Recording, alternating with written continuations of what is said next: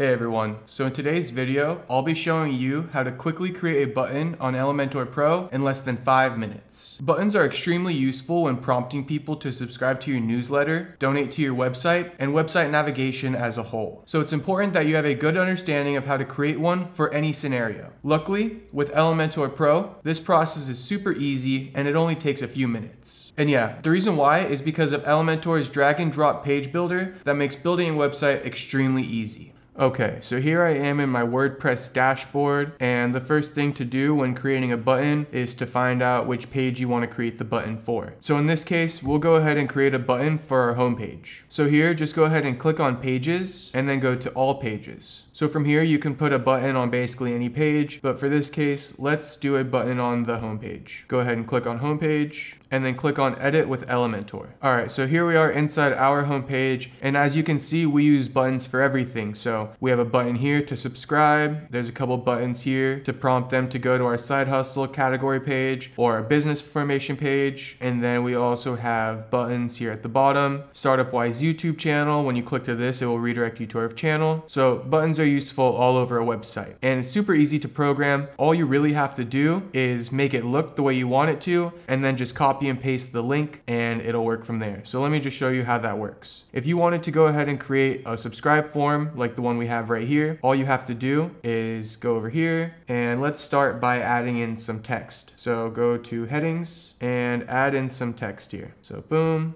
and then we'll do one more heading. Okay, and then there's the subscribe button, so we need to add in a button. Go ahead here, drag in the button. All right, so we can change the text to call it subscribe to Hustle Club.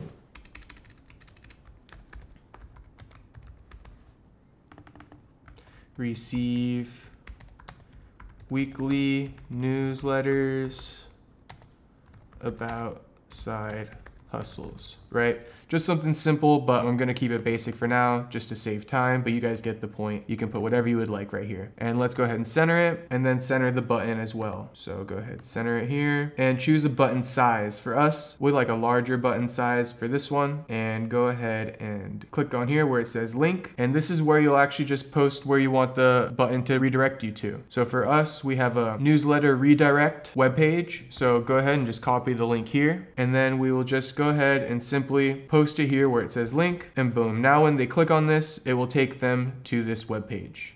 Just to further configure this to make it look more along the lines of this, go ahead and change the text to whatever you'd like. We will put subscribe, and let's change a few things in the style settings. So for typography, let's make the text a little bit bigger and blow it up, something like that. Maybe put it at 26 or 25. And then you can change the weight as well. So you want to make it like bold, extra bold, semi-bold. We'll go with bold. And then you can transform it as well. So we already have it on all uppercases, but you can do this here, all lowercase, capitalize, whatever your liking is. And then a decoration, right? So you can make it underlined. You can have a line over it, a line through it. I'll just show you how that looks real quick. So this is how it looks with the underline, and we'll go ahead and leave that because it looks kind of nice there. Some other things you can do is change the line height, the letter spacing, the word spacing, but I'm gonna leave this as default for now. And the next thing you can do is change the hover color. So right now it's like a green and the background is blue. So let's fix that in the style. For the text color, let's leave that as white. And for the background type, so you click background type, classic, and then click here or click on the global colors and switch it to like a light green. That looks a little too light, so let's do this darker green. Okay, perfect. So now as you can see, we have our subscribe button, a little text above and below to prompt them, and real quickly, let's just change this to like a H3. And then we'll make these bold as well. So same thing for these, just go over to text, typography, and change the weight to bold. Same thing here, style, typography, and change the weight to bold. Okay, so now it looks good. Okay, so the last thing we want to probably do for this one is make it jump out at you when you put your mouse over it. And this is super simple. So you will go to style, then you go to hover, and then hover animation, just click on grow. So as you can see now, it pops up at you. And we'll leave it as like that gray color. When you hover it over it too, kind of goes gray. So that looks good to me. And then when you click on this, it will redirect them to this page. So one simple and easy button to do, and I'll show you how to do another one real quick. If you want to have a side hustle button or a redirect button to take you to one of your pages on your website, you'll basically just do the same thing. So in short, just go to your website, find that page that you want to link them to. So for us, let's say we want to create a side hustle page or a side hustle button. Go here, just copy this, go back to Elementor. And then what you can actually do to save you time, go ahead here and copy this section. So then you can go ahead, create a new little section and then paste your copied section into here and then delete whatever you don't want. Let's see here, like delete this text,